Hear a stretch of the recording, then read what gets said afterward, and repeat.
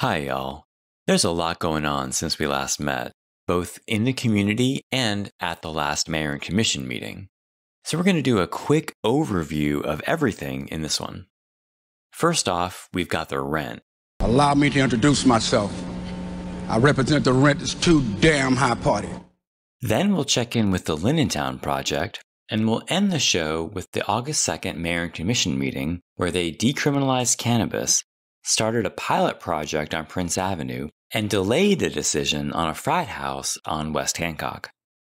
Welcome to the Athens Politics Nerd Podcast. Alright, the rent. You know it's high, but you may not have heard about what's happening in some lower income neighborhoods like Hidden Pines and Lexington Heights. A Florida-based investment firm bought up dozens of duplexes in these neighborhoods and is set to raise their rent between 40 to 80% by next month. At the same time, they're refusing to accept Section 8 vouchers. Residents of these duplexes, some of whom have lived there for over 20 years, are being pushed out. Barbara Daniel, a resident of Lexington Heights who has been paying her rent with a Section 8 voucher, says she can't find anywhere in Athens that will accept her voucher, and she'll probably become homeless in September. This resident and others say they got letters in the mail telling them to get out. But the management company says they never sent any eviction notices, and they say everyone was given a chance to stay. Whether they're telling the truth or not, what they did acknowledge is that they're no longer accepting Section 8 vouchers. We do give the tenants the option to stay, but they would have to pay for their rent. Now, for those that can't do so, they were given a 60-day option for their Section 8 to find them housing that does accept the vouchers. But no one is being forced out, set out, kicked out, none of that.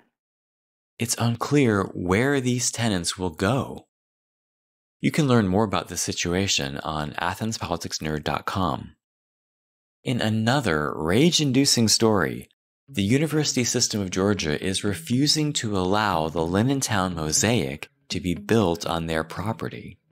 This was to be the last stop in a walk of recognition to be constructed in memory of the former neighborhood of Linnentown, which was erased during urban renewal.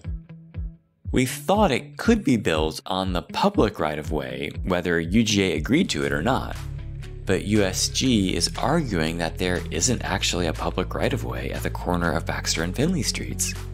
Yeah, it turns out that when UGA gave these streets over to the city of Athens during urban renewal, that they never signed the official documents to do so. They're arguing it was just a verbal agreement that doesn't have the force of law. But why would they do that? Why would they not want this beautiful memorial to be built? Commissioner Mariah Parker has an idea. They're not responsible. I mean, no one currently working there is responsible for urban renewal, right? Why would they?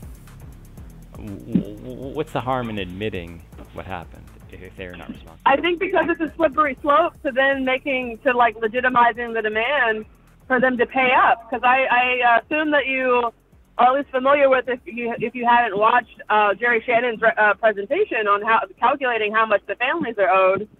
But it's $2.5 million just for the loss of the properties themselves, based on the loss of appraisal value and how much they were underpaid for the properties themselves. And so, if they let this get built on their property, next thing you know, people are going to be like, okay, so you recognize this happened, so where's the money?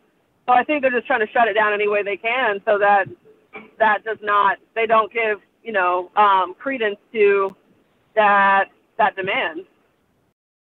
The University System of Georgia says that, no, they're not trying to cover up their crimes during urban renewal, that this is actually about pedestrian safety. Somehow the mosaic would be dangerous to pedestrians, they say.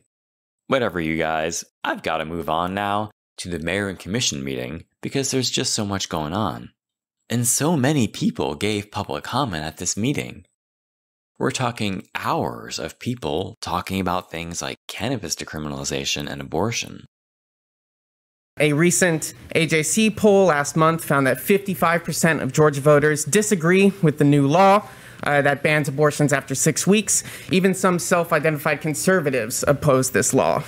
A 6-week abortion ban, in that sense, cannot be called a democratic decision.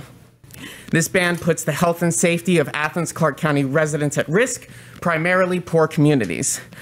The vast majority of Georgia voters also say that marijuana should be not just decriminalized, but legalized. The war on drugs has only ever been an excuse to police black, brown, and other oppressed peoples. My grandmother tried to beat me out of her stomach with a broom because it was not respectable to be pregnant. So I was a product of rape. So by all and most people's standards, I should have been aborted and pulled from my mother's womb and chopped in little pieces, or however else they decide to call abortion. I was never wanted from birth, but my mother fought for my life. And I went through many, many years of rejection and abandonment, and I shouldn't be standing here. I also have an adopted son. We adopted at 3 days old. I'm 54, my husband is 64, and I found out 2 years after we adopted him that he was a product of rape. And he's the most beautiful, amazing, sweet little boy you would ever see in your whole life.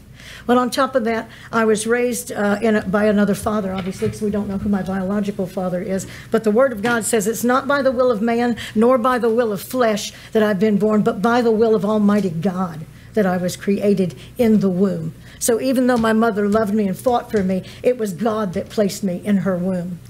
And then the father who raised me was a doctor, but he thought it was okay to smoke marijuana, had it hidden up in the cabinets. And so my brother and I would snap little pieces of marijuana from that cabinet. And so after taking that marijuana out of that cabinet, it was a gateway drug. And it was marijuana that the THC level was 30. Today, the THC level is 100. It's laced with fentanyl. It's laced with all kinds of drugs that can kill this generation, which is what the enemy is after. He's after this generation. But God has a different plan. I was addicted. It opened the door. I went from marijuana to speed to meth to crack to heroin. And I almost tried to kill myself. And it is a miracle that I'm standing here in front of you today. I was addicted to drugs and alcohol for 23 years of my life. Felicia, thank you for visiting with us. Thank you. And I hope you're proud of me, Athens, because I stand before you today as a graduate of Clarke Central High School and Spelman College, and a black woman from Athens, Georgia, who is able to earn 3 master's degrees in education. In addition, I am a United States Army war veteran who proudly served in 4 post-9/11 tours of duty in support of operations in Iraq and Afghanistan. I am extremely grateful to have survived those 4 tours of duty in the Middle East. But after I left active duty service and moved to New York City for graduate school at Columbia University, I struggled with post-traumatic stress disorder and crippling anxiety that threatened every aspect of my life, including my ability to perform as both a student and a teacher. Without hyperbole, I stand before you today to say that the medicinal benefits of cannabis have saved my life. Growing up here in Athens, Georgia, I was taught that marijuana was evil, a gateway drug that could only lead to harder drugs like cocaine or meth. As a Christian, and a faith leader, I really struggled to reconcile this new medicine that had made such a difference in my life with my faith. But then I got educated about the history of marijuana in this country, and specifically the absolutely devastating and disproportionate impact of marijuana enforcement on poor black and brown communities.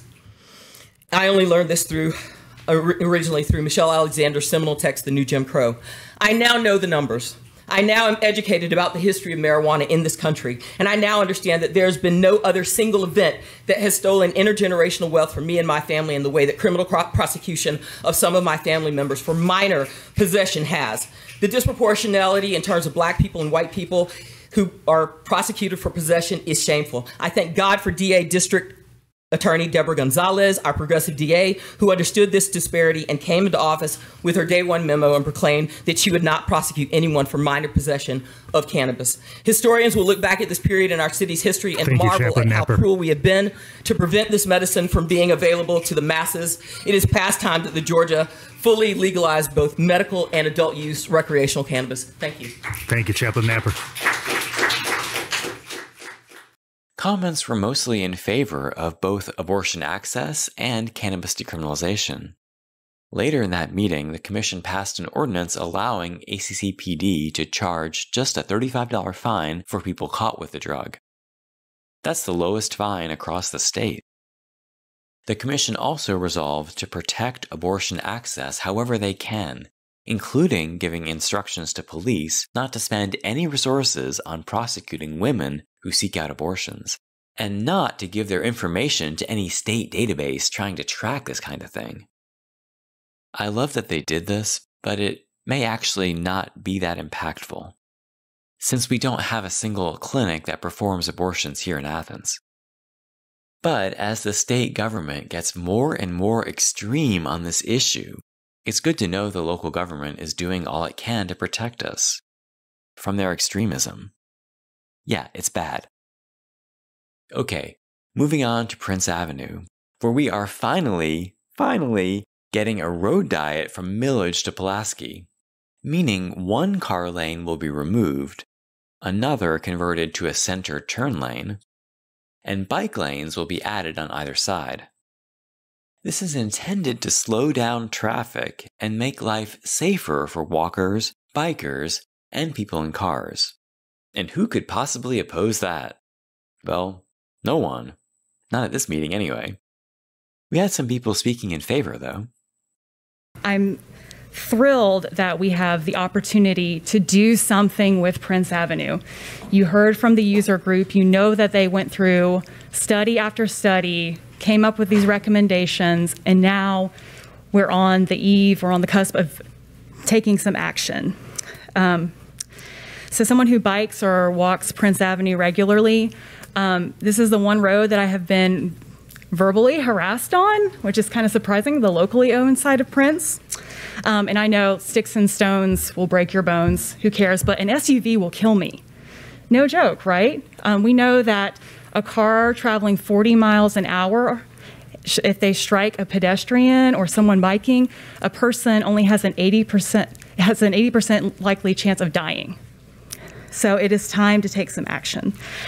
I hope that you have heard the amount of care and consideration that is going into this pilot project. This is not just some sort of like temporary thrown together thing.